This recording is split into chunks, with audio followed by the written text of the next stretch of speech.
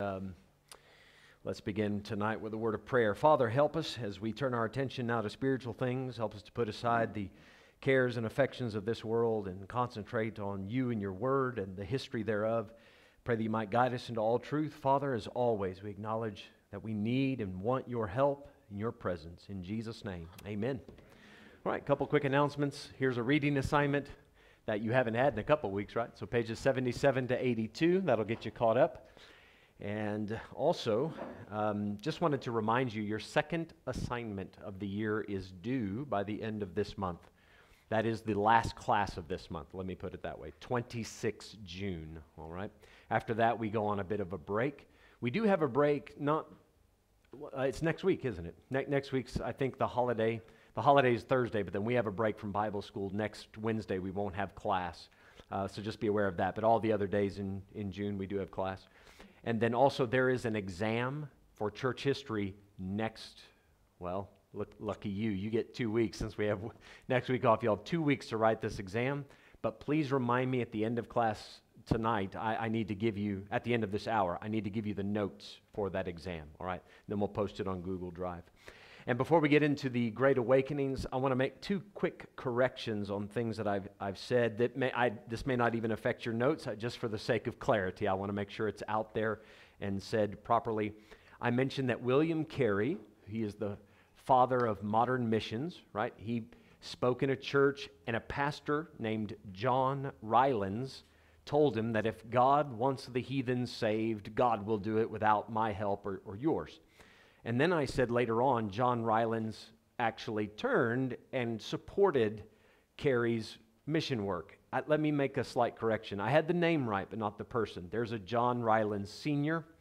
and John Rylands Jr. So Jr. got on board with the missions. Sr. never did. All right, so forgive me for that. I had the name right in my notes, and of course you can see why I would make that mistake, but I saw that I had done that or said that wrong. And then also, this is a couple of weeks ago, I had mentioned, I think this may have been Genesis class even, but I'm going to say it now while I'm making corrections. I had mentioned that Irish people, right, that remember how the Canaanites had gone up that side, and that Irish people had been taken into slavery. And I don't know if I gave a specific number, but I think I compared it and said there were more slaves taken from Ireland than Africa. It's something of that nature, and that's not true. I was thinking per capita, right? If you look at the total population of Ireland, then there was a significant percentage of them taken, but nothing numerically even close to what happened here in Africa. So it's very difficult to put a number to those things, right? It's not as if people are keeping good records, but most people say there's around 12 to 13 million Africans that were taken. The Irish, you're talking several thousand, but nothing like the Africans. So I just wanted to make that clear that I had said I did not make a very good statement on that. Okay, now let's get into the Great Awakenings. Remember, we started talking about this last week with John Wesley and George Whitefield. They're the main figureheads, and I've put their names here at the bottom of this section, so we'll briefly talk about that again. But let me lay a little background. The Reformation has taken place, and remember, the British are sending out companies to the East Indies and to the New World, to the West, and the Dutch are doing it, and several other places are now expanding. And this is where we get this westernized world, this culture. The culture of Western Europe began spreading all over the globe. Well, with this, about the same time, around 1760 to 1820, you have the Industrial Revolution kind of explodes, and in a good way, for industry, that is. The steam engine becomes a big deal. So now this is not only helpful with transportation, right, a steam engine, but also for mining. You're able to pump water out of the mines. People can work more in the mines. So that was a big thrust forward for industry all over the world. And then also science and the ability to mass produce things, machinery, engineering in general, just massive push forward. Well, now all of these companies that are going, the New World, to the West, to the East, they're able to make and manufacture so many more goods. There's more supply, which leads to more demand, which leads to more supply, and kind of snowballs. And all over the world, but especially in America, and especially in Europe, people become very secular. It's all about business. It's all about money. And unfortunately, this is just the truth of it, especially in America, people got fat and lazy. And they took for granted that all of this wealth they had, they were sitting around doing hardly anything because they had slaves doing the hard labor. And America kind of lulled into a sleep. And the same was happening in Europe to a certain extent. Not quite as bad as America, I think. Europe was under a different illusion because, the Enlightenment, I've put here circa, right about 1685, that's kind of the date a lot of people use. You can plus or minus that a bit. But the Enlightenment, everybody begins to lean, let me not say everybody, but those that are in this enlightened movement, they start to think that science can answer everything. And that science explains away the need for God. Right? So you have some big names, David Hume and some other philosophers. Hume was in the mid-1700s.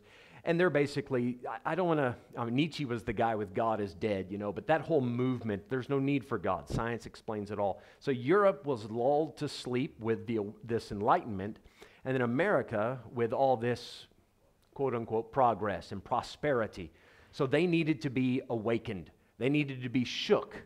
And that's what the Great Awakenings were all about. So the Reformation, things, let's make the church right again. So now you have these Protestants going out. But then when the Protestants went out, they became successful in business, and all of a sudden, everybody is kind of ignoring their spiritual responsibilities. All right, so the Great Awakenings, they come in three different levels. 3 different times, let's put it like that. The first Great Awakening, forgive me for the abbreviations, it's just a lot to spell out here. The first GA. First Great Awakening, I've put 1730 to 1770. I believe that's that's the broad version. Some people narrow that down to 1740 to 1750, but... All right, so Jonathan Edwards, this is a name I did not mention last week. He was quite influential in this time. Edwards was in Boston, the Boston area, specifically Northampton, Massachusetts. Massive, let me not say massive, that might be overstating it, but a good-sized revival breaks out under his preaching. And I don't know if you've ever heard of this sermon. It's quite famous. Sinners in the Hands of an Angry God. How many of you have heard of that sermon? Sinners in the Hands of an Angry God. You can still find it to this day. You can go on the internet. You can read the whole thing. Edwards did. When he was in church, he would read his sermons. That was pretty much how everybody preached, for the most part. It was very strange to see somebody just extemporaneously start talking, read a verse and then preach much like we do now. This style of preaching that you guys are accustomed to in our church came about during the Great Awakenings. And we'll talk more about that later. But Edwards, very powerful figure, very good mind. He thought deeply about the Bible. He was very much a Calvinist and explained that in his sermons. But he was one of those evangelistic Calvinists. So he believed in preaching the gospel, and he did so very well. He would tell people not to rely on special providences, which is simply saying, do not wait for God to do some great, amazing thing so that you can follow him. See God in every part of your life. So even though he wasn't intellectual and could think very deep, he could also reach the practical and bring the common man into connection with God. You don't have to have this supernatural experience, some ecstatic experience. Just in the everyday things, you can see the hand of God. You may not think this is a profound thought, but he very much stressed the idea that God can be known. You might think, well, yeah, of course, maybe you take that for granted, but a lot of people in those times thought that was nigh unto impossible. God simply can't be known. I won't even try, but he encouraged greatly that people do that. It is about the time that Edwards, right, you can see the times that he's preaching. Whitefield comes in on the tail end of this. Right? And when I talked last week, I gave you the notes on Whitefield. Wesley's over in England doing more of his preaching. Towards the end of his life, Wesley did come to the States. And we'll talk about another man here, Francis Asbury, and how he worked with Wesley for a little while. So Whitefield comes in, and now he becomes like the figurehead. He's the face on the stamp for the Great Awakening. And all of America is coming together and loving this style of preaching, loving the fact that so that it didn't matter what denomination you were of. When Whitefield preached, tens of thousands would come, and some are Anglican, and some are Presbyterian, and some are Congregational, and all of a sudden you have all these people mixing and mingling and getting saved. And what happens is years later, you actually get the fundamentalist movement. We're going to talk more about that in a couple of weeks, but the fundamentalist movement comes as a result of this, because up until this time, you had to adopt a certain creed or confession. So if you were a Baptist, you believed this long list of, 58 things or whatever. And if you're a Presbyterian, you got to sign off on 182 things. And, all these confessions and creeds are very long, very, well thought out. But if you wanted to be in that church, you had to agree with all of it. Well, now you have this interdenominational meeting going on, and people are starting to realize there's this massive division on these little topics that really don't matter much. After the first few big things on the list, the rest of it isn't that important. So why don't we just focus on the fundamentals? And so then people started saying, what are the absolute necessary things we need in order to be biblical Christians? And they narrowed it down, and then you get your fundamentalist movement. So again, we'll spell that out a little more when we come to it. All right, and then you take a bit of a break, right? For a few years, people are settling down. They're not organizing as many revival meetings. And then you get the Second Great Awakening, 1780 to 1820. Now, what happens in between this time, is people say, let's get back to those exciting days when we were having these revival meetings, these camp meetings. People would travel for hundreds of miles in their wagon, sleep in the wagon for 4 or 5 weeks. While they'd preach every day. They'd preach every day 4 or 5 hours, sing 3 or 4 hours. They'd eat together. You can see how Christian communities were built. And now these meetings stop. And they go, oh, man, we feel kind of backslidden. We need to get back to the good old days when there was revivals breaking out all the time. Well, as a result, many men start going out preaching and trying to rev things back up. And I appreciate their desire for that. At the same time that they're doing this all over New England and down into the southeast of America, they're also pushing west. Now, this time, nobody had really pushed west. So the westward expansion in America, there was people going west to find gold, and much like, sailing across the sea to find new business opportunities, people were going west in America to find a better life for themselves. And you find some preachers also blazing the trail and saying, as we find these new towns and new people, let's evangelize, let's preach as we go. So 2 things were happening there. At this time, during the Second Great Awakening, the Methodist and the Baptist movements, those 2 groups as, let's say, denominations, grew massively, massively. So in 1770, there were 20 Methodist churches in America. By 1860, there were 19,000. You talk about a massive explosion. Now, this came on the heels of John Wesley. Do not take the modern version of the Methodist Church and think that's what was going on back then. It is not even close. Wesley was a fiery, let's say a fervent preacher, and the Methodist Church back at that time, if you ever had the privilege of praying with an old-time Methodist, you got to come prepared. I've been in the room with an old-time Methodist. I've sat under old-time Methodist preaching. Brother Walt Ziegler, I'll never forget, came to preach for Dr. Ruckman once. And that man, he just walked in, and you just felt like the Methodist Church had walked in the door. He spelled out everything the old-time Methodists were. And he got up to preach. He'd say, all right, now open your Bibles to Ephesians chapter 4. And he had that twang to him. And he'd say, neither give place to the devil. And I'm getting excited. I have no idea what he's going to preach about. Neither did he. He read the verse, and then he talked about how to get saved, and he never came back to that verse, ever. By the time he got done, it was just loud and exciting, and by the time he got done, he'd tell a story and say, all right, that's enough preaching. Shut his Bible and walk off. That was it.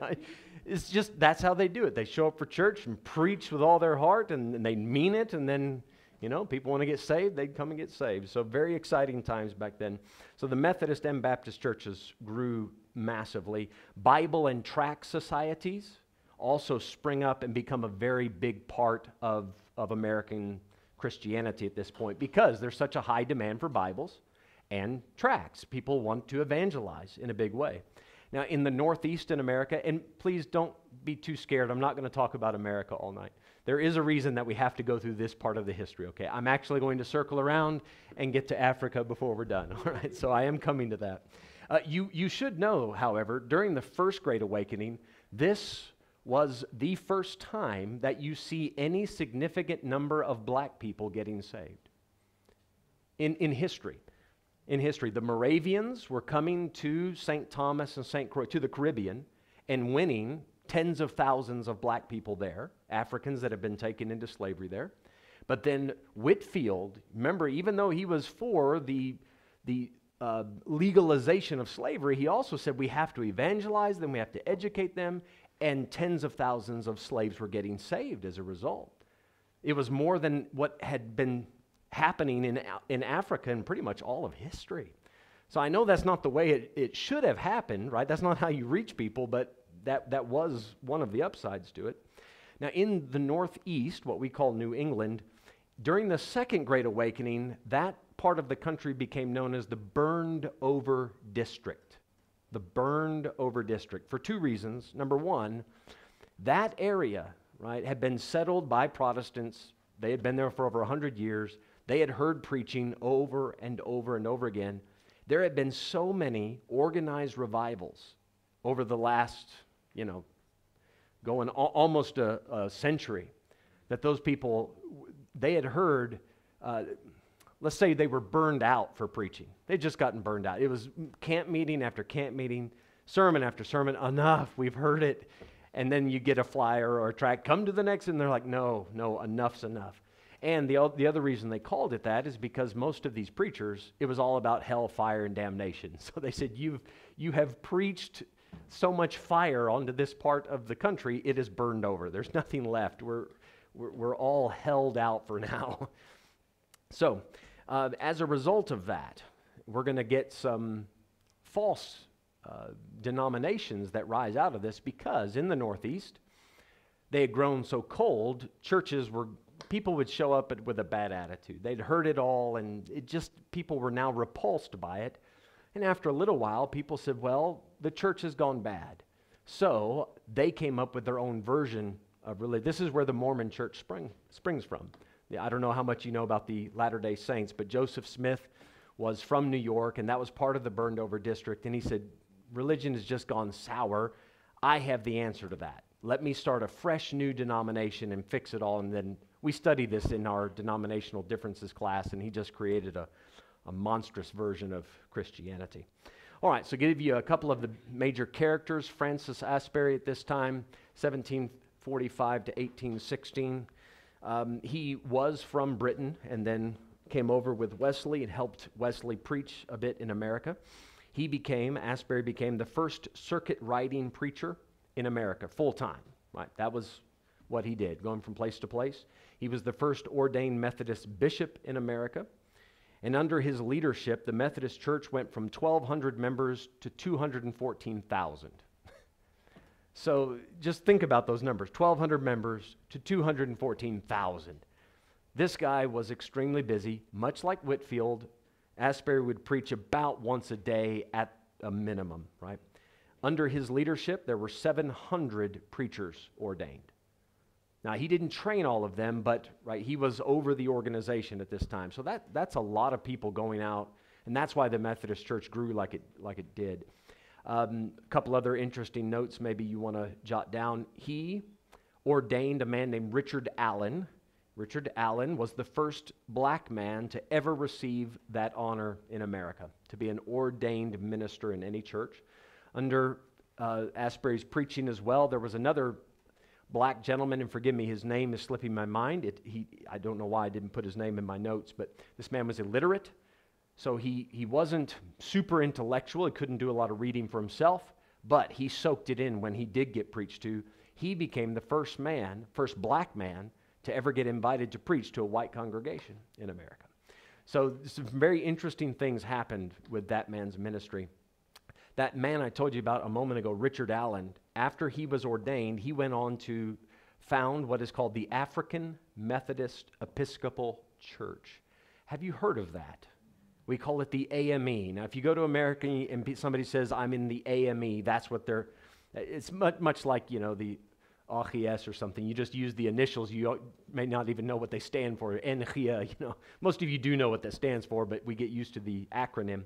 So the African Methodist Episcopal Church, that was Richard Allen's doing. Now, you understand why Methodist and Episcopal would go together, right? Remember, Episcopal is another name for Anglican. Episcopal just speaks to the church government that is set up in there, the way that they run the church. So Methodist, that comes from Wesley. Wesley was an Anglican priest. So those two things would very much go together. All right, so now Asbury, while he's moving about preaching, you get this man, Peter Cartwright. Cartwright was ordained by Francis Asbury in 1806. And I don't know how Cartwright got saved. I don't have that story handy at the moment. He had several nicknames, Peter Cartwright did. I'm not so sure that I would want Peter Cartwright as my pastor. But when it comes to reading stories about a guy's life, I very much enjoy the stories. I don't even recommend that you repeat all of them, like try to replicate them in your life. But he was called Uncle Peter. That was one of his nicknames. Not Peter, Uncle Peter. Backwoods preacher, the Lord's plowman. He had several nicknames because he was a Methodist. He hated Baptist. I don't know why, but he just hated Baptist and would preach against them often. Really, the big difference at that time between the Baptist and Methodist was the method of baptism. Methodists would baptize babies. Baptists wouldn't do that. And then a Methodist also believes you can lose salvation, and most Baptists do not believe that. So I don't know what his bone of contention was. Maybe he just had a few bad run-ins with Baptist preachers at that time. That happened. But he was a Methodist circuit riding preacher. So he would ride on the horse like Wesley used to do. Remember how he rode enough to go around the globe, 10, 20 times, something like that. So this was Peter Cartwright as well. He went throughout Kentucky, Illinois, Tennessee, Indiana, Ohio, all through the I want to say Midwest, that's not true, just the middle part of America. He was very much busy in there. He actually ran against Abraham Lincoln for a seat in the U.S. Congress and lost to Abe Lincoln. Of course, he would go on to be the president, so that's not too shameful to lose to Abe Lincoln, I guess. Peter Cartwright's stories they live on, maybe in infamy, but like I said, it's fun to listen to these stories. He would go to a town, and before he would preach, he knew in every town the biggest opposition would come from the bar owner, the local tavern owner. So knowing this, he would go to town, and the first place he would stop was the tavern. And he'd walk in, and he'd say, who's the owner? And that tavern owner would say, I am. He'd say, well, I'm the new preacher in town. He'd grab his hand and pull him over the bar and throw him on the ground. He took one bar owner and starts, boom, bam, bam, starts thumping. Because this is what bar owners would do to preachers. As soon as the guy would bring a camp meeting to town, people stopped going to bars. Right? They get saved, they go home and spend the night with their families instead of going to the tavern and dancing with harlots and, that kind of crowd. So now, Peter Cartwright, these other men, usually the tavern owner would beat the preacher up, and that way the camp meeting would be over. And the preacher was, I'm sorry, and you run out of town. So Cartwright, he was a big, brawling dude, So about 6'4", I don't know, whatever that is, 2 meters, and big guy. So he'd go into town. Are you the bar owner? Yep. All right. Pull him over there. He would climb on top of him in the mount position and start beating him and sing while he did it, all hail the power of Jesus' name, let angels. And he would sing the song and use that guy's face as a bass drum. and keep perfect tempo on the guy's face. He went to one tavern one night, and he walked in, and they were having their dance, and the music going on, and so he asked a lady, young woman there, he said, would you like to dance? And she said, sure, and common thing. He took her onto the dance floor, and he said, now, before I do anything, I always pray. And her eyes got real big. And this is that old-time Methodist prayer. I'm not going to do it because I have a microphone on, but he knelt down right there and held on to her hand so she couldn't run away. And he started praying, "Oh, God!" And I'm just, "Forgive these poor sinners. They're all going to hell." I mean, just... And everybody heard it, and she couldn't get away. The band stops playing, everybody left the bar, and he's left with... That's one way to get it done, right? I'm not suggesting that you try that, but if you do, let me know how that went, because I very much enjoy the stories. Peter Cartwright actually got to meet Joseph Smith at one point. Now, after Joseph Smith has started the Mormon church, we don't have time for all the silly stories, the things that the Mormons were doing. It was absolutely ridiculous. You would not be able to distinguish them from a modern-day charismatic. They'd flop on the ground and talk in gibberish, and I mean, just, their eyes would roll back and their weird stuff. And Cartwright met Joseph Smith and called him on it. And he said, Joseph Smith starts out saying, if the Mormons and the Methodists would just get together, we could take over the world. We could just do anything and everything for God. And Peter Cartwright said, "I've met too many of your followers. I'd never join up with you." And immediately Joseph Smith turned and said, "Well, you're just on your way to hell." That's right there in the conversation. But Cartwright was not afraid to speak his mind and tell somebody the truth and give it straight. So, interesting character in history. Another man we should mention, Charles G. Finney. Of all of these men, I think revivalism probably, you'd have to link it to Whitefield and Finney the most. Finney had tremendous results, 1792 to 1875. Finney, he was a Presbyterian. He started off that way, but then actually turned into an Arminian as time went on, and started a group called the New Divinity eventually. But he would go from town to town, and the stories behind this man, the way that the power of God would come down during the meetings, even as you read about it, I mean, it stirs me. I've been brought to tears a few times thinking, God, please let me just get one taste of that during any church service.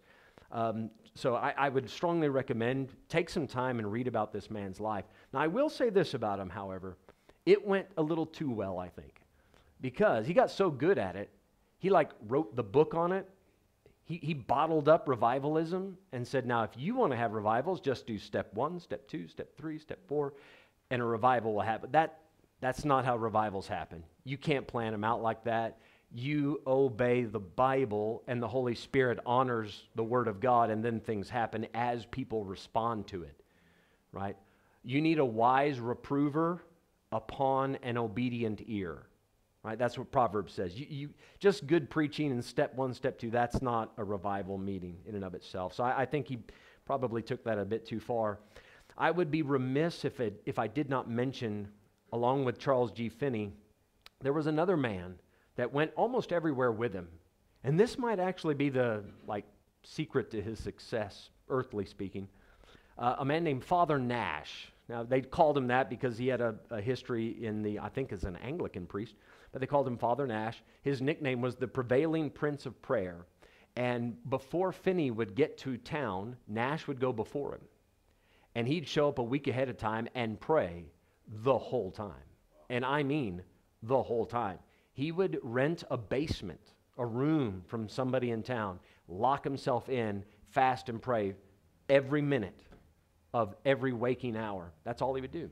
While Finney would preach, Nash would go under the church, like in the basement area, and just pray the whole time. So that's when you got people doing that on your behalf, you can see why God would be welcome to move in such places. Now, about this time, you also get a very strong apocalyptic focus. People, all of this energy that is being, everybody's getting stirred up about the Lord, and because of this, a lot of people start thinking Jesus is going to come back. And in order to keep people's emotions running high, you have to dangle something in front of them. So when you tell somebody, listen, you're saved. Now, Jesus can show up at any moment. Amen. I mean, I believe that. I hope it's I hope it's then, right? I hope it's just now. But there's a very good chance that you'll have to wake up and go to work tomorrow and do that for the Lord. See? Now, that's not nearly as exciting. If we have a revival meeting and I preach to you about how to go to work tomorrow, not everybody's going to jump up and go, amen, praise the Lord. I mean, that's not that exciting. But if I tell you Jesus is coming tomorrow, well, amen, that's exciting, see? So in order to keep the energy and the emotions high and everybody, on the edge of their seat, all of a sudden people start getting very apocalyptic. The Lord's coming back at any moment. This is where you get William Miller. He was a Baptist preacher. He was in the burned over district. People are just tired of hearing it. And he says, let me stir them up. So he predicted, and he was in the early 1800s, he predicted Jesus is coming back in 1843. March the, 21st, I think, something like that. And then he said, well, maybe between 43 and 44. 1843, 1844. Somewhere in there. And then this is where, eventually, obviously that prophecy failed. And then the Millerites, his followers, kind of spread out in different directions. They become several smaller groups. One of those groups becomes the Seventh-day Adventist. And then as a result of that, you get a man a little later named Charles Taze Russell, and he starts having Bible studies and teaching people. And actually, in the beginning, he didn't have bad stuff. But he got a hold of Miller's stuff, he got a hold of Ellen G. White's stuff, and the SDA, all their prophetical stuff, and Charles Taze Russell says Jesus is coming back. He'll do it in 18 whatever, 1940. He kept changing the dates, and so that is where the Jehovah's Witnesses came from, is that group. So this apocalyptic thing really, you can see why people would be interested in it, but because they misinterpreted the Bible in many ways and had to twist some things, ended up quite bad. All right, that brings us to the Third Great Awakening, 1850 to 1900. And I would, I mentioned earlier levels. I didn't mean to say that, but that might actually be a good word for this. This one was very much genuine, right? I mean, people showed up and they just preached, and it was a genuine response. They didn't have to force anything. You couldn't bottle it up because it had never happened. This was a great time of revival in America. It was the Second Great Awakening. Lots of great results, but it wasn't what the first one was. And people were starting to learn how to manufacture it, and now some people are abusing it. By the third one, these are not the only two guys. There are some great preachers that come about in this time, but by the third one, it has become a bit more commercialized. And then some people have said there's even been a fourth one. That's debatable. And even some people don't believe that this was a true Great Awakening, because it's just not the same as these others. But you still have big revivals going on, thousands of people coming to attend. The best preacher of that time, in my opinion, is, we just call him D.L. Moody, but his name was Dwight, I think Lloyd was the L, but Dwight L. Moody, 1837 to 1899. He reportedly had over 1 million conversions under his ministry. 1 million. Now, he did visit Europe and England and do some preaching there, but 1 million conversions. Now, think about that. After all these awakenings, there are churches all over, but D.L. Moody, what a tremendous story behind him. A very sincere man. Again, we just don't have time to get into all the stories behind all these men, but if you have a chance to go back and read about this guy, he wasn't super educated. He wasn't a flashy guy. He wasn't even that great of a speaker from what we know. He was just very genuine. He loved the Lord. At one point when he was just getting started, he had two old ladies pull him aside. He was a shoe salesman, if I remember correctly. So not a fantastic backstory, but just wanted to do something for God. Two old ladies pulled him aside and prayed over him and asked God to fill him with the Holy Spirit.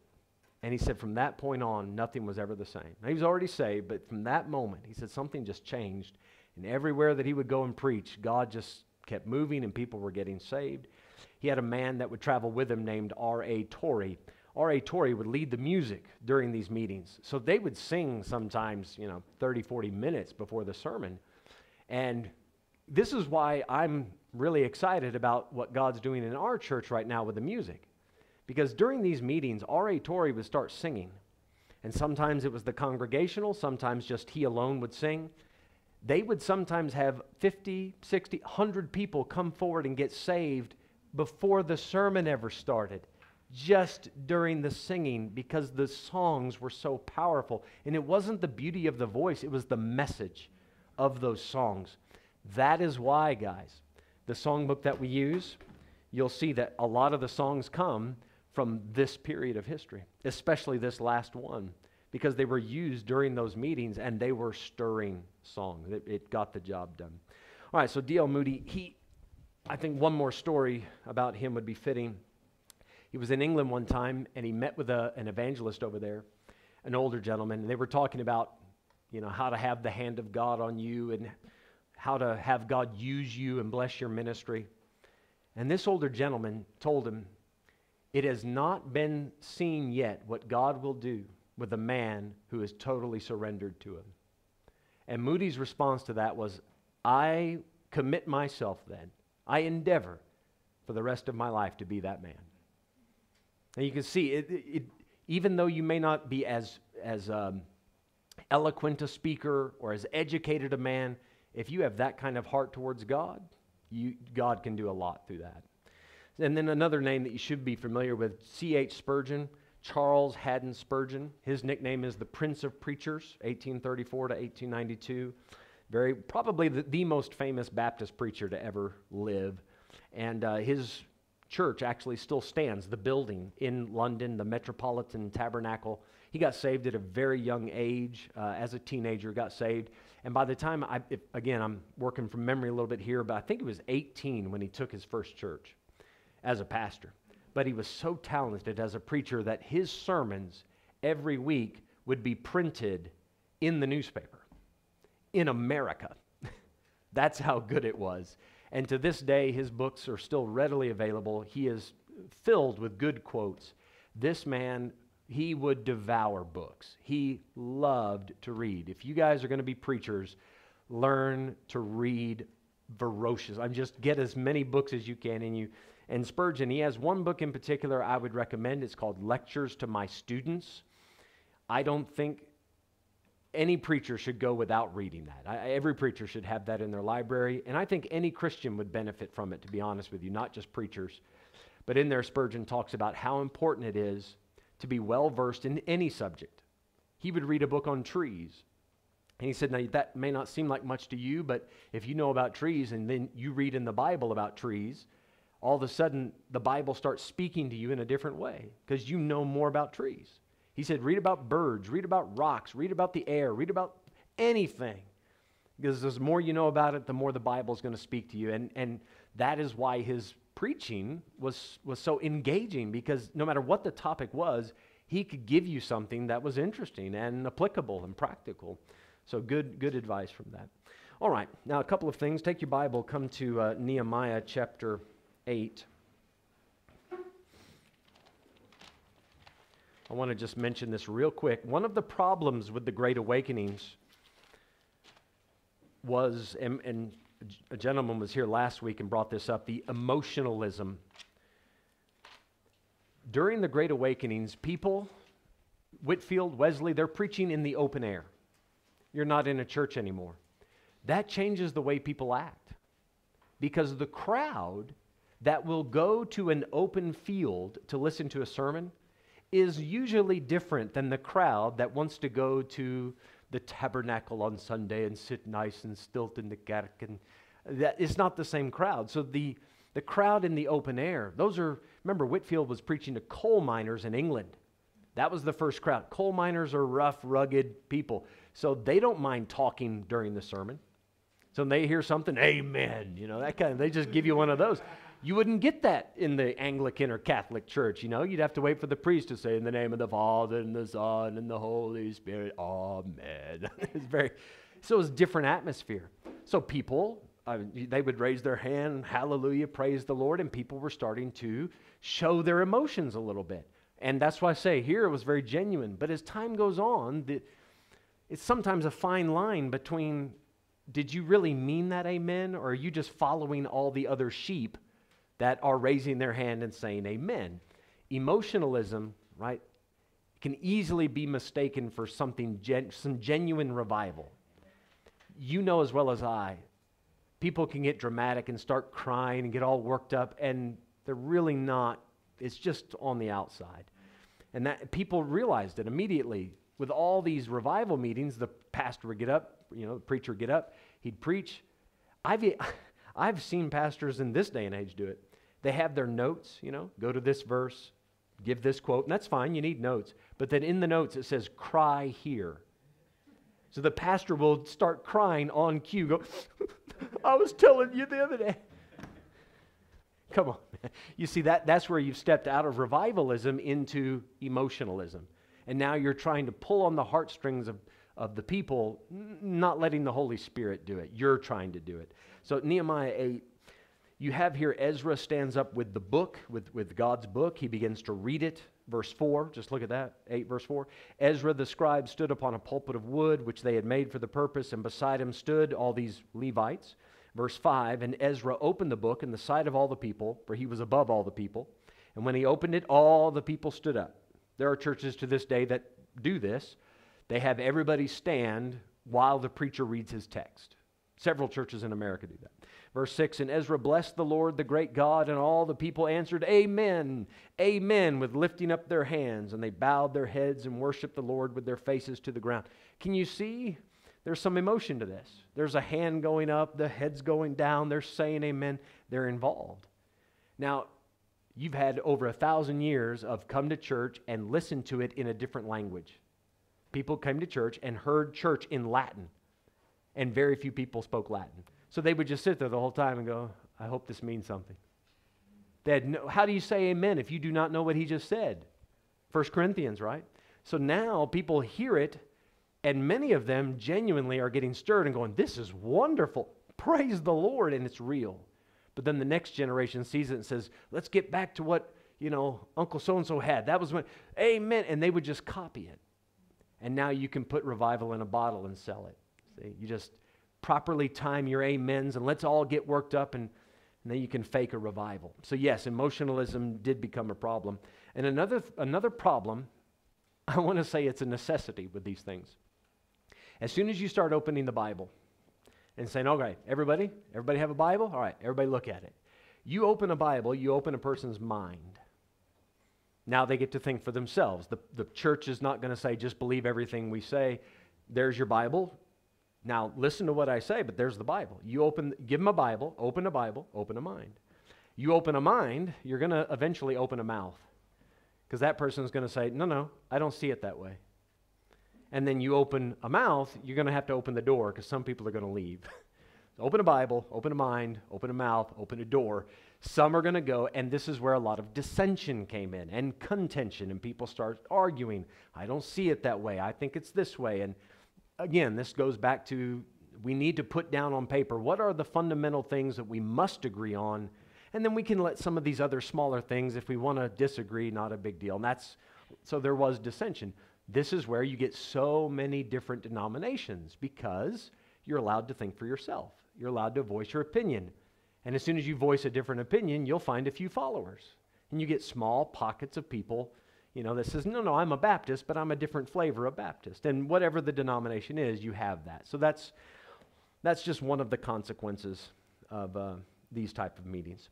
All right, now before we're done, I want to tell you about this man, Adoniram Judson. If I have to wait on Livingston, I will, because he is a story worth telling. So forgive me if we don't make it all the way to Africa tonight. We will get there eventually. Adoniram Judson, 1788 to 1850. He was from Massachusetts, very bright young man. He learned to read by the age of 3. Not too many 3-year-olds can read. He learned Greek by the age of 12. His father was a pastor of a congregational church, which was much like a Baptist church, but again, the form of church government made it congregational. As he got older, as a teenager, he became more and more rebellious. And he told his parents he didn't want to follow his dad going into the ministry, didn't want to go to Bible school. He wanted to be a playwright, for drama, that kind of thing, and write plays. So he went to a very liberal university for that. While he's at university, he becomes either a deist or an atheist. He couldn't decide. A deist believes there is a God that created everything, but then that God stepped away and has never had any dealings with humanity. So he said, if there's a God, that's the kind of God we have. He's not interested in us. He just put it all here and walked off. And then a lot of his friends had even convinced him, listen, there's not even a need for that. Science has explained how everything came here. So he was on the verge and teetered on atheism. By the time he finished school, he was hanging out with the worst crowd that you could possibly imagine. And now he starts going out. He's traveling around New York, doing plays and things like that, just getting into drama as a young man. One night, after a play, he goes down the road and he's looking to go to an inn and just sleep there for the night. This particular inn there was no rooms left in the inn. It's a strange story. But there was, the innkeeper said, okay, listen, I have one room, but I don't think you want it. And he said, well, why is that? He said, the guy in the room next to it is very sick, and you can hear that he's sick, so I don't know if you want it. He said, no, I'll take it. Listen, I'm desperate. So he laid down, and for that entire night, he heard that man groaning, moaning, wailing. I mean, this guy was in agony, horrible agony. And he kept thinking to himself, my goodness, this guy, I don't think he's going to make it. And he kept telling himself, but I'm an atheist. Why should this matter to me? It doesn't, if he dies, he dies. That happens to all of us. Who cares? But it kept bothering him. What is going to happen to this man when he dies? Wait a minute, what's going to happen to me if I die? And that just started to bug him. Right about 3 a.m, the man quit wailing. And Judson thought, well, maybe he took a turn for the better. That's what he's telling himself. Or maybe he didn't. So he eventually dozes off, but he didn't get much sleep that night. The next morning he goes out and he asks the innkeeper, he says, how's that guy that was next to me? He said, yeah, he didn't make it. He did die at that time.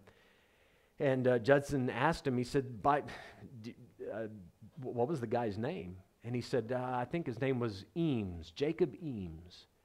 That was Judson's best friend at university, the very one that had led him down this atheistic path. That same guy. And this guy was rich. He was charismatic, kind of a personality, a very lovable guy. He had talked about running for president one day, had all these big hopes and dreams, and he sat there and listened to his friend die all night. And it grabbed a hold of him so deeply, he gave up his profession, went back home, 1809, went to his dad, said, I want to get saved. And he made a profession of faith in his father's church the very next Sunday. He went to seminary, got married, and then off he went to India, had a massive burden to go to the Indian people. He got on the ship with his buddies, and they're missionaries. They're going to India.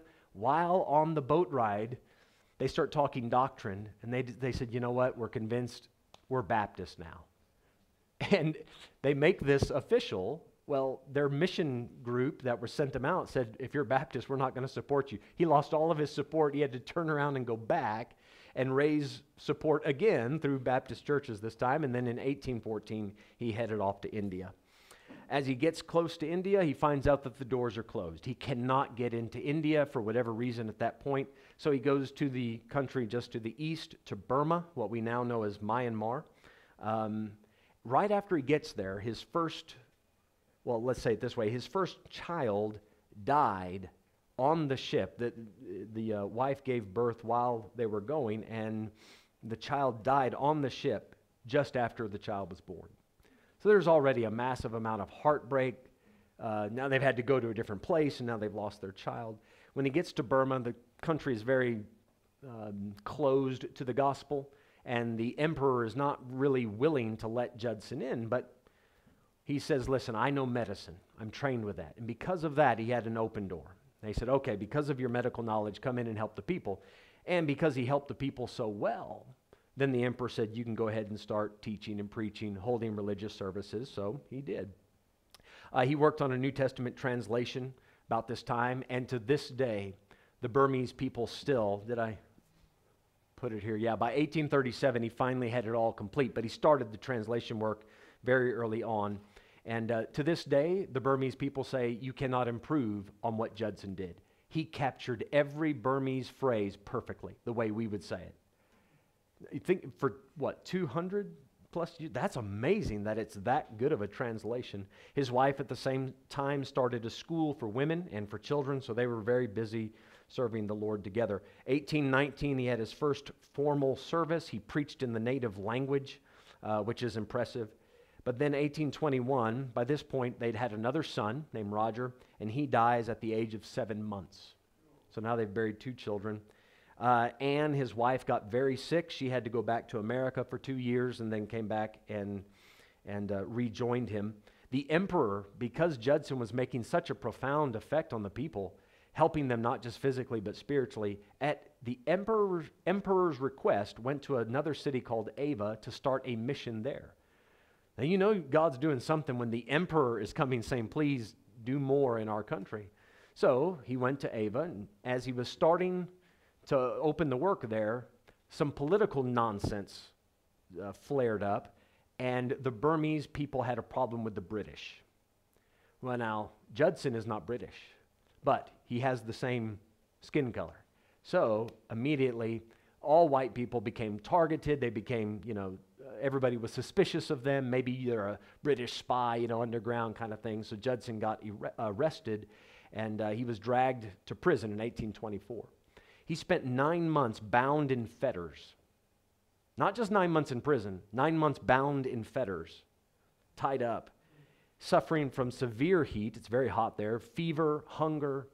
And again, we just don't have time. Go read the stories about how his wife would smuggle the Bible in a pillowcase to him so that he could have something to read. I mean, she would bring food almost every day to the prison and bribe the jailer to take the food to her husband. If she hadn't done that, he would have died. There was a 3-week stretch where she didn't show up, and he suffered horribly during that time. But after those 3 weeks, she showed up with their 3rd child in her arms. Can you imagine? I mean, the joy and the pain involved, because that's and I'm stuck in this prison, and there's really no foreseeable way out. But shortly thereafter, Anne went to all the necessary authorities, really risking her life to do this. And by 1825, November of 1825, he was released from prison.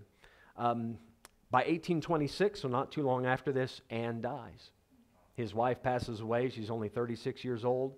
3 months later, Judson had to bury that daughter that they just had. 3 months later, so Anne is buried next to that, or let's say the daughter is buried next to that, and next to her mother. In 1834, he gets remarried to a lady named Sarah Boardman. They go on to have 8 kids in 11 years. So Judson evidently loved children, right? And I can only imagine, and I don't even want to imagine how painful this must have been, but 3 of those children died very young as well. So just tremendous sacrifice that he made. And the reason they were dying was because of the conditions. That's why. They're on a ship. Things were not good for their health, but he stuck it out. By 1845, that second wife died. He did end up remarrying and living happily ever after with her. But in Burma today, it is the 3rd, how can I say this properly?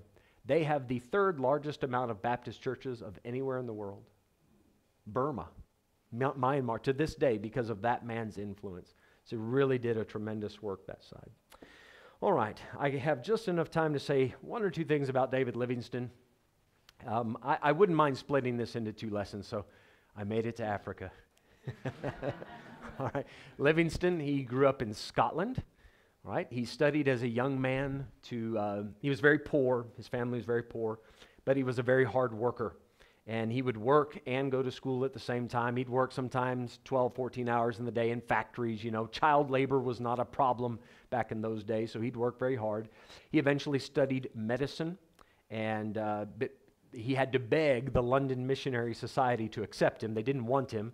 He wasn't a very... he was a very nice guy, very, kind and approachable, competent, smart guy, but he was about 5'5", so he's about yay high. I think Amy's probably taller than he was, and just not much to look at. I'm saying this nicely, but when you read the stories about him, when finally people found him in Africa, he had lost almost all of his teeth. He had lost all of his weight. He was just a bag of bones walking around. He was not very easy on the eye. and I mean, that's just part of the story. So the mission, I don't know if the Missionary Society didn't want him on that account, but he had trouble getting accepted. But finally he did, and he wanted to go to China. That was his heart's desire. A man named Robert Moffat. How many of you know this name? Robert Moffat. Okay. It's a shame you guys don't know these stories about the history. This is South Africa now. Robert Moffat, he translated the Bible. He came in the early 1800s. By the 1820s, he had translated the Bible into Setswana. And that was the only book in Setswana at that time. And he lived in a place called Kuruman. Do we know this city? Kuruman, about 5 hours to the west of us. So that's where Robert Moffat was. Robert Moffat was back in London speaking, and Livingstone came to hear him. And Moffat was telling stories about South Africa, well, Africa at that time. He's just talking about Africa and trying to drum up interest for missions. And Livingstone heard him say this. I'm just going to give you a quick snippet of it. Moffat said, "Do not sit down in lazy contentment. Do not choose an old station." So don't go back to your old ways, old life. Push on to the vast, unoccupied district of the north. Now, when he says to the north, he's saying north of where he was in Africa. Don't let it stop in Kuruman. We need to go north into the interior because no one had gone there. You're right? There were slave traders had gone there, but no missionary. So push on to the north. He says, "In that direction, on a clear morning, I've seen the smoke of 1,000 villages where no missionary has ever been. He said, there, sir, is your field." And that phrase, that sentence, "I've seen the smoke of 1,000 villages where no missionary's ever been," that has become a very famous phrase. It made an impression on me when I was a younger Christian, and many others. And Livingstone heard that, and he knew this was God calling me to Africa, not China. So he changed direction. In 1841, he arrived in Kuruman. Moffat was not back from London yet. So Livingstone came on his own, landed, I believe, in the Eastern Cape, and then went all the way trekking to Kuruman, which had to have, with nobody to guide you, that had to have been quite a journey. But when he got there, he was well accepted by the people. He had a very big heart for them and immediately started learning how to interact. And tonight I think I'm going to finish by telling you about this man, Sechele, and then next week we'll finish Livingstone's life. But within the first few months of meeting, now you guys help me here. Am I saying this correctly? Because in every book I pick up, they spell this word differently. The Bakwena or the Bakwain. Bakwena, that's how I've heard it. Okay, so he meets the Bakwena, and at this particular time, the Bakwena people are divided. The chief was this man, Sechele. Am I saying that correctly? I believe Sechele is, that's how I would say it.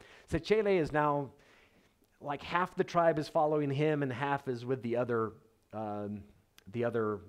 chief. So Livingstone, he's now interacting with Sechele. He says, listen, send him a peace offering. Show him that you're not enemies. Send him some gunpowder just to show that you're not trying to attack him. So Sechele did. He sends the gunpowder. The other chief receives it and says, "Yeah, but I think he has put juju, eh?" So he said, in order to cleanse the juju, I must put fire. So the opposing chief put fire. Boom! It blew up and it killed him and several of the people around him. And now Sechele, de facto, has become the chief of the entire tribe. Now, I mean, that's a sad / funny story because it's gunpowder. Why would you cleanse it with fire? But Sechele was a remarkable man. He comes to Livingstone and says, "Teach me to read." So Livingstone starts with the alphabet. Within 2 days, Sechele had learned the entire alphabet, and he gets his book out and he starts writing phonetically every word that he can pick up. He says, okay, that's how you say this, that's how you say that. And then after a while, after writing enough words down, he teaches himself how to read. And he picks up the only book in the Setswana language and starts reading it. And it's the Bible that Moffat had put together. And he read that Bible threadbare. He read the cover off of it over and over again by the end of his life. So this is 1841. He meets Livingstone. By 1881, he has read through his Bible more than most missionaries do in a lifetime. I mean, this guy was dedicated. He comes to Livingston and he says, "You've taught me now about the great white throne judgment. You've taught me about this judgment. Did your forefathers know about this?" And Livingston said, "Yes, we did. We've known about it for some time." He said, "Oh, my forefathers didn't. So I'm just wondering, why have your forefathers not come and told my forefathers about it? What's taking you guys so long to come and tell us?" That's a great question. And I think that's a question that stands still to this day. What's taking so long? I mean, there are people that haven't heard a good explanation for the gospel yet.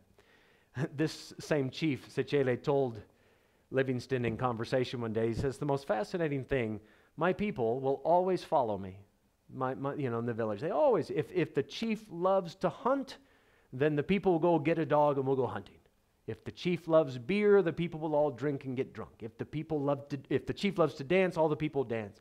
He said, "Now the chief loves the word of God, and I cannot find one of my people that will follow me." I mean, this guy's, you're saying the right things, but he is also an African chief. He's a polygamist. He has 5 wives. He is the rainmaker for his people, so he had to pray down the rain, using typical African cultural things. And Livingston explained to him, "Listen, we don't believe in witchcraft. That's not right." And polygamy, Livingston gave him the typical European explanation. Now, I'm going to tell you now, I don't agree with Livingston's approach. If you want to know my approach, I give it to you in the Titus commentary that I've written, so you can read it in there. But Livingston told him, you have to divorce 4 of your 5 wives. You can keep the original one. The other 4 that you took after, divorce them. And then and only then will I baptize you.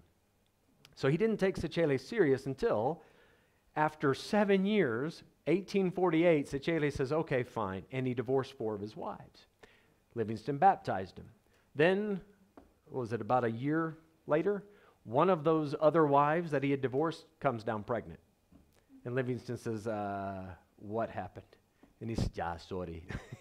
He claimed it. He said, "That was my fault. I messed up. I shouldn't have done that. It was a mistake." Livingston pretty much wrote him off. So you'll hear people say Livingston only had 1 convert that turned into none convert, because he thought Sechele was a saved man, but then after that he said, "I don't think he's serious," and kind of wrote him off. And people say Livingston had no converts. That's not true. Sechele, even after that event, he still lived and worked around with Livingston, moved about with him. But as of 1852, wouldn't you know it, Sechele is no longer praying down the rain. He stopped doing that. There was a massive 2-year drought right about the time Sechele said, "I won't do it anymore." So the people are obviously seeing, they think there's a connection. But as a result of this drought in 1852, Livingston had to take and send his wife back to London, and I think they had a son at that time, send them back. And this is where Livingston parts ways with Sechele. That's the last time they had contact here on earth.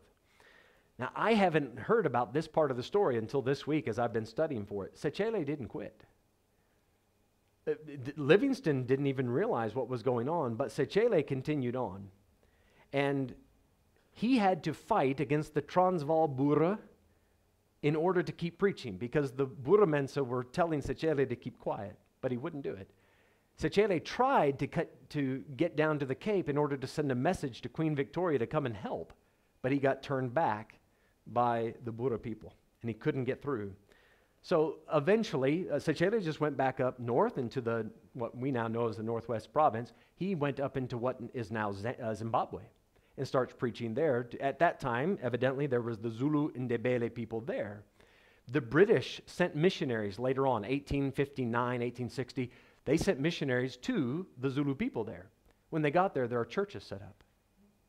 And they're singing Christian hymns. And they're worshiping Christ and reading from a Bible. And they said, "Whoa, wait a minute. You guys aren't supposed to have the light of the gospel. Where'd you get this?" And they all pointed at Sechele. They said, "He's been preaching to us. And he's been teaching us the Bible." He went around setting up churches, and he ended up having more converts than any European missionary up until that time. No one had the results Sechele had. Now, what Sechele did is he came back and settled down in his home area. And instead of having a European version of Christianity, he developed an African version of Christianity, but he did it with a Bible. So he sat down with the Bible and he said, okay, Livingston, other Europeans tell me to live this way, but I want to see it in the Bible. So polygamy came back. Again, I'm just telling you the history of it. I'm not getting into the doctrine behind it. But polygamy came back because whether you like it or not, you can make a pretty good case for it biblically. I mean, you've got to admit that. I don't teach polygamy, all right? So don't worry if any of you are getting a little anxious there. I don't teach it. I don't think it's right. But it's not as clear-cut as some Europeans would like for it to be. So Sechele brings it back eventually, and he writes down the names of ancestors on the church wall. Now, I don't know why he did that. Is he just... White people do that too. This building was built by, and we put the guy's name there. Right? We're not praying to him. We don't think that he's still with us, in the room, but there he is on the wall. So I don't know why Sechele wrote the ancestor names on the wall. Maybe just to recognize it. Maybe just to say, in our culture, we appreciate our forefathers. Maybe that was it. I don't know. So Sechele he let some African culture into Christianity. And when the European missionaries showed up, it didn't look like their churches back home. But the problem was when they would sit down with Sechele and say, hey, why are you doing these strange things? He said, let me show you. And he would give them chapter and verse, and they could not convince him otherwise. They couldn't argue against him because he knew more Bible than them. They said, the cover's falling off his Bible, and they said, no matter what we say, he keeps giving us a Bible verse to prove his answer, and we can't do that. We can't give a verse to prove our answer. We just say this is what we've done. So he certainly made an impact, and Livingston didn't even know. Livingston thought this guy wasn't even serious. So indirectly, Livingston actually does have, he left quite a trail through this man. But God definitely used him. All right, so next week there's much more to this story. Let's say 2 weeks from now we'll talk more about Livingston. All right, man, we went way over time. I'm so sorry. Guys, I'm not going to take questions. I got to give you the questions for your church history exam. So let me do that now. Sorry, I took much more time than I thought I would there. I got going on Sechele. I've been wanting to tell that story all day, so I didn't want to skip it tonight, right? I'm sorry. All right, church history. Here we go. This will be from 1000 up to the 1500s. Number 1, what was the name of the Archbishop of Canterbury who came up with the ontological argument for God's existence? Again, I'm going to go through these quickly. You'll have access to this on Google Drive. Number 2, give the name of the man who is credited as the founder of the Valdengians. Translating the New Testament into French was a pivotal event in his life and ministry. I'm actually giving you clues here, so this should be an easy test. Explain briefly what is meant by the term Babylonian captivity of the papacy. Number 4, what nickname is often used for John Wycliffe? Number 5, Wycliffe became the first man to translate the Bible into which language? Name the following man based on these descriptions. And then I give you 6 lines of descriptions of this guy. So, I don't know, there's like 10 different things I tell you about him. Guess that man. It shouldn't be hard. I hope you get that. His name means goose. I don't know if that rings a bell, but anyway. Number 7, briefly explain how the fall of Constantinople in 1453 helped forward the efforts of the Reformation. Number 8, list the 5 solas that became popular during the Reformation. Number 9, what was the subject of Luther's 95 Theses? There was one topic that he was writing about. Number 10, on which biblical doctrine could seemingly none of the reformers agree? There was one topic that they all had their own opinion about. Number 11, in which city of Switzerland did John Calvin spend most of his time? Number 12, to which specific country did Calvin send several missionaries? There's one place he focused on. Number 13, which country produced John Knox? Follow up to that, which denomination is he responsible for founding? And then lastly, which issue sparked King Henry VIII to break away from the Roman Catholic Church and start his own church? One more, sorry, number 15. Name one doctrine and or practice that sets apart the Anabaptist from all other Protestant groups. There's actually, I think, 2 or 3 right answers to that, but name one that sets them apart. Okay, so there's your questions for the test, you have 2 weeks to turn that in via email. And let's take a break.